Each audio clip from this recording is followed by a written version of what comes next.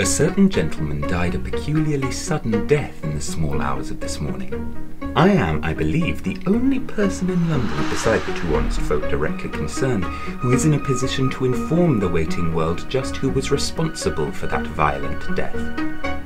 Were it not for the fact that at the moment I am extremely broke, I wouldn't hesitate in handing you over to the authorities. As it is, I can't help feeling that it may be more in my interests financially to suppress the dictates of my conscience and to keep quiet about what I know. Don't you agree with me?